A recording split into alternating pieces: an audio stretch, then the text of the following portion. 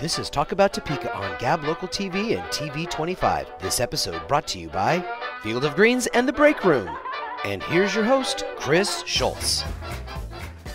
Welcome to the studio, folks and friends. Thank you so much for tuning in here on TV 25 for Talk About Topeka. I'm Chris Schultz, and of course, in our booth, we have the illustrious Frank Schultz. And I'm just wondering when you're going to give me the $20. You said you were going to pay me for saying that you were illustrious. So. Well, you know, it's not going to happen. So, because I'm broke. I'm just broke. That's all there is to it. With all of the tens and tens of dollars you make working around here, boy, I'm surprised. Tens and tens of pennies around here is what I make, yes. Yeah, anyway. Okay, well, I noticed you have got you are not wearing the protocol shirt here for the show, of course. Well, why not? I don't know what you're talking about.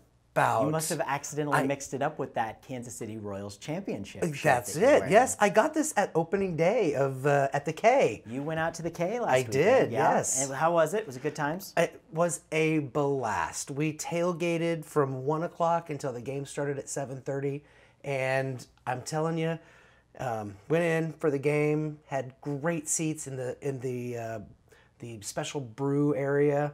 We had great seats, like could spread out. Game was amazing. They won on Sunday, didn't win on Tuesday, but it's early in the season. I had special box seats in my living room. Cost me nothing. Yeah, so it was good times. But you didn't watch the game though, so that's okay. Well, of course I did. It was a good game. Oh, what were you watching for? For the cheerleaders or for the Star Spangled Banner or what? Move around, Frank. Just keep going. Well, I had to watch the game on Tuesday because last year on opening day they did the raising of the flag ceremony and they did the ring ceremony all in one game, and this year they split it into two games and sold 37,000 tickets to two games instead of one. They had the raising of the rings. Was Frodo there? Frodo? Who's Frodo? Lord I don't of the know. Rings. Never mind. Yeah. It's a Lord of the Never mind. I got it. Okay. This last week, I went to the Safe Streets Coalition meeting. I want to give a shout out to my friend Sparky Edwards. He's a police officer over at the VA. He won the Champion of Character award this month, so good job, Sparky. Good job indeed. And it was just a great meeting. We spoke to the folks at Vallejo, and they talked a little bit about substance abuse and what's entitled there. It's just interesting to hear people's stories when they speak about what's going on. Such a great meeting. I'd recommend anybody to check it out. It's the first Wednesday of the month. It's over lunchtime over at the Great Overland Station. If you're interested in checking that out, come down and see us. It's always a good time. And there's a campaign that Safe Streets is running, the Give a Hoot campaign. Have you seen these in your Facebook feed, Frank?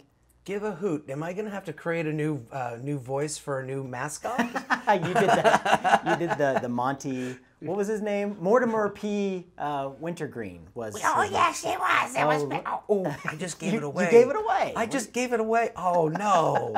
I don't know if anyone knew that was me or not. Yeah. Anyway, that was our Safe Streets holiday tips that we did. But they have the Give a Hoot campaign. They put some interesting tips out there. It's kind of fun. So find Safe Streets Coalition on Facebook. Be sure to like their page, and you'll find those little tips when they pop up there. So that's pretty cool too. We've got the Topeka Jazz Workshop concert coming up this weekend, the 17th, at the Ramada. It's the last one of the season. The 9th concert and of the they're year. announcing next season. Ooh, all kinds of fun stuff coming up. This concert is Stan Kessler's Kansas City Jazz All-Stars, so that's going to be great. We have a lot of really incredible musicians around this area, so come out and check us out.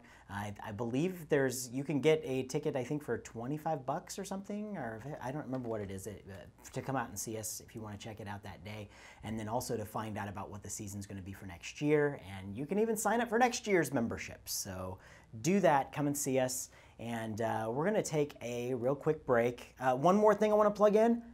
The Drunkard's coming back. We talked about it. It's coming back to the break room, so you'll have more details coming up about that on the show as we progress. But it's going to be in June, July? Is that right, Frank? We're picking the dates right now. It's going to be sometime in June, sometime in July.